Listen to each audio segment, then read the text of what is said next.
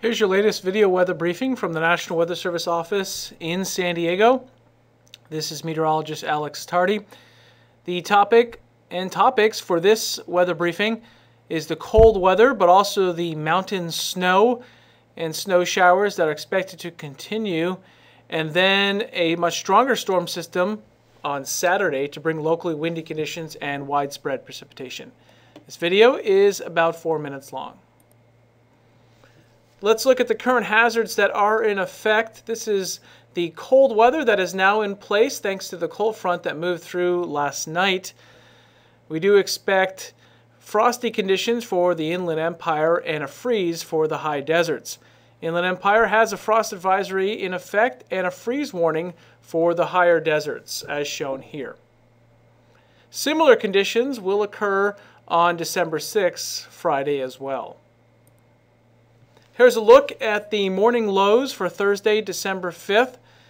We'll see widespread 30s across the Inland Empire, mid-30s most locations. The colder spots shown will be in the lower 30s where significant frost could occur.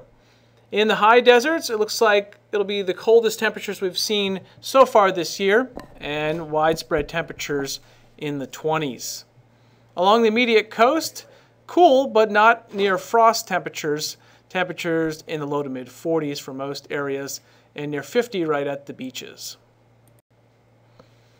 All right, let's take a look at the precipitation forecast. Now, we do expect precipitation on Thursday, mainly over San Diego County as a storm system moves through, and then some snow showers in the mountains across San Bernardino and Riverside Mountains. That's mainly for Thursday morning. Here, the focus is for Saturday. This will be widespread precipitation because this is a rather fast-moving storm that'll move through from northwest to southeast. We don't expect much precipitation over in the deserts or the high deserts, and there will be a significant rain shadow in the Inland Empire.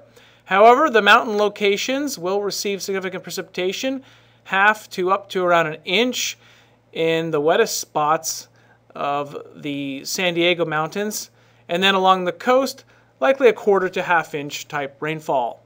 This is mostly for Saturday, with precipitation beginning early Saturday morning from north to south.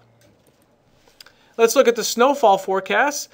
And again, some precipitation is expected on Thursday with a couple inches over the mountains of San Diego County, which could impact Interstate 8.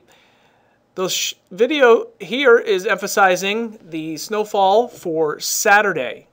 Snow levels 3,000 to 4,000 feet and locally down to 2,500 feet. This snow will begin in northern areas Saturday morning and then spread southward across our region. Look for widespread amounts of 3 to 6 inches above 4,000 feet, and then above 5 to 6,000 feet, look for amounts of 6 to 10 inches with locally near a foot. What's the weather pattern driving this storm for Saturday? Well, it's going to come directly down from Alaska and western Canada.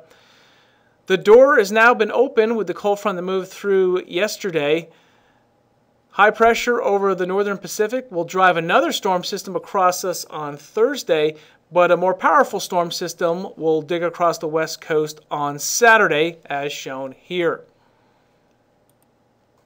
Here are some links to follow the latest graphical hazards, watches, advisories, and warnings. You can also find digital graphics at the link above. Check out these links to monitor the weather and rainfall, and be sure to check weather.gov San Diego for watches, advisories, and warnings. Also follow us and report the weather on Facebook, Twitter, and YouTube.